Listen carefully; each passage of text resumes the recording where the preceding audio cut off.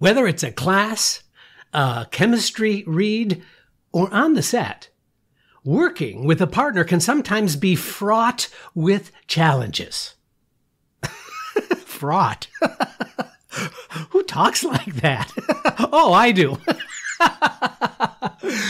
Listen, being a team player in a good sport may not always be the most useful approach for you or your partner for that matter. Now, I don't mean to imply that you should be difficult to work with.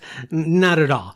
There are ways you can make amazing discoveries and rewarding outcomes with your acting and an acting partner while working together. Working with a partner on this episode of Casting Actors Cast.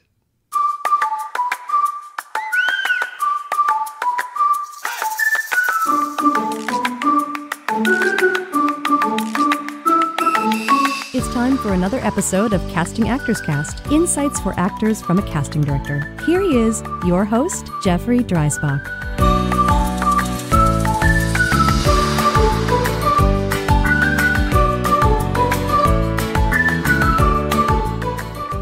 Well, hello and welcome to today's episode of Casting Actors Cast. I'm casting partner Jeffrey Dreisbach with the McCorkle Group in New York City. How are you?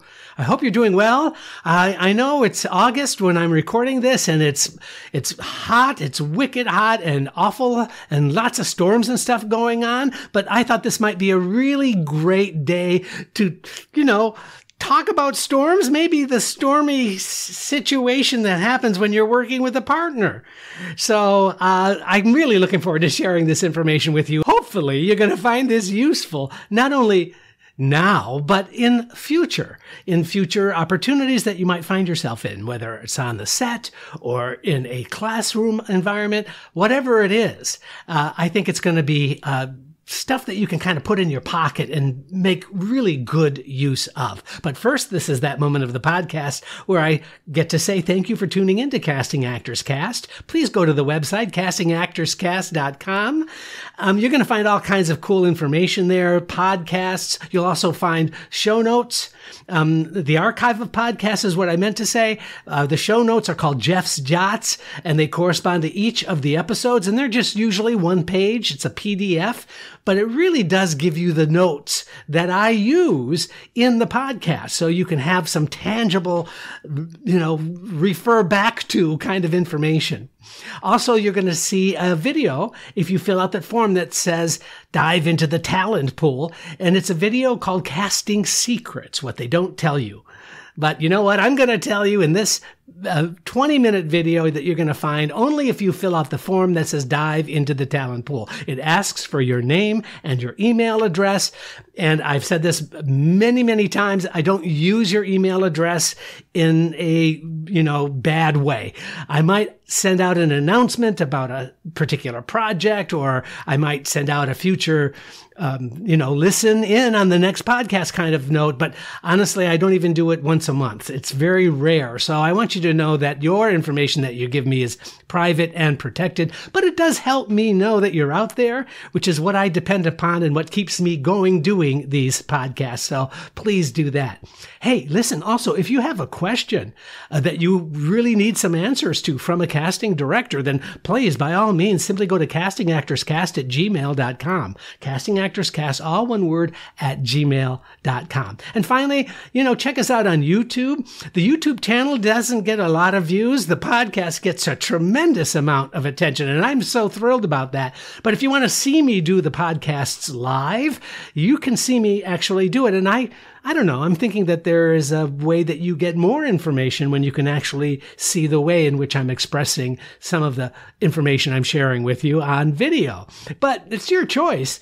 Certainly you don't want to look at the YouTube channel while you're driving.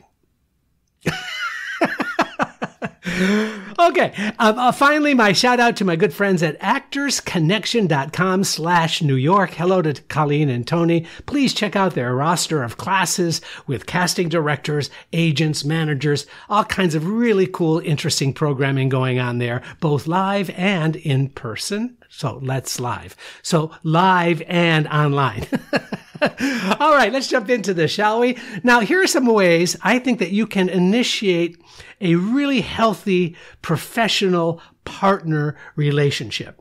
Now, I want you to keep in mind that I'm talking about classes. I'm talking about auditions, whether it's a chemistry read, or even when you are on the set working with an actor, perhaps for the first time.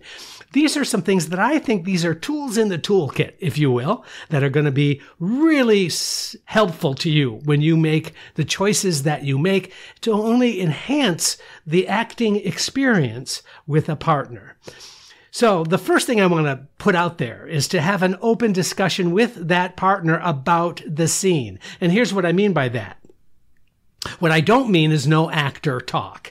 It doesn't need to be, one-upsmanship about how you have the professional vocabulary to discuss a scene. It's not an intellectual exercise. What I'm suggesting is simply have an easy discussion in general terms about the scene.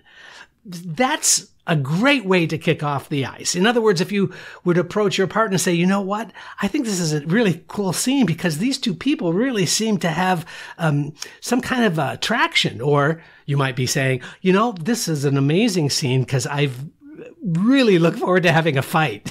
Fights are really, really fun to play. Those are the kinds of things to break the ice, if you will, with a partner. It really does help you establish the relationship right out of the gate. Now, let's move on from there. What would be useful for your partner from you? So simply ask, is there something you would like or need from me in this scene? You make it about them. That is so generous on your part, and that really does establish being a team player without having to work hard at showing that you're a team player. It simply is showing interest in what the other actor might find helpful from you in a scene. That becomes so, I think, incredibly foundational in a good way. Okay, let's move on from there. I think it's always valuable to simply keep the discussions friendly, keep the discussions professional. There's no need to necessarily talk about personal matters if you don't want to, but friendly, professional, being open and receptive. Those are the kinds of things, that intellectually. But sometimes we find ourselves in a situation where it might be hard to summon those feelings, perhaps because of nervousness, perhaps because of the environment that you find yourself in. All of those are valid. But if you keep in mind that you are simply there to be friendly and professional, I think that really sets up for a great dynamic between you and your partner. Now, I know this next one goes without saying, but I'm going to say it anyway. Because in this day and age, we need to be very respectful of what the other in the scene might be sensitive to. And that means, please make sure you ask permission if there is any touching or any physical contact whatsoever. Simply asking the other actor, is it okay if I grab your hand at this moment? Is it okay if I put a hand on your shoulder at this moment? If you think that that's kind of a really great way to make some kind of statement about your relationship, you don't have to over-explain, but simply asking permission is the right thing to do and will keep you from any sense that this might be overstepping. Once you ask permission and you have that discussion, you now can feel comfortable or not. The partner might say, you know what, I'm not really thinking that that's going to be useful, in which case you must honor that. You must find a way to have that same intention without necessarily the physical contact. Now, I know that we live in a day and age where we have intimacy coaches on set, and I really admire the work that those professionally trained, certified intimacy coaches can do in terms of establishing the boundaries of any physical contact whatsoever. But if it's an audition or a class situation, please just keep that in mind. That's just the right thing to do. Make sense? I think so. Okay, let's kind of move on from that intimacy, that touching thing. This is valuable because I think sometimes actors, when they are nervous or when they find themselves in a very new situation, maybe it's a new relationship with this actor, just to simply think about not being the director of the scene. You know, when we are nervous, sometimes we kind of want to be a little more, and I'm trying to be gentle here. I am. Try to be controlling. Try to be the one that is making the suggestions on how the scene should be played. Please do yourself a favor. You don't need to direct the scene. You don't need to get everything out of the other for your benefit. It really needs to be, you just need to be cool about that. Keep in mind that you're both on the same page, and then you're going to be in great shape. I think you should also, moving on from there, demonstrate good listening by simply asking questions. And you don't have to have an answer to the question. It really is legitimate questions. Do you think that this is kind of the way this should evolve? Do you think that it's a good idea that we could really be more intense? It really is just simply asking questions and being not manipulative with the question, but being open with the question to really think that you're getting insight and information from the other. Boy, that's extremely useful. Plus, it keeps you sharp. It keeps you from kind of deciding how to play the part. It keeps it interesting and fresh when you simply ask questions if the opportunity is there.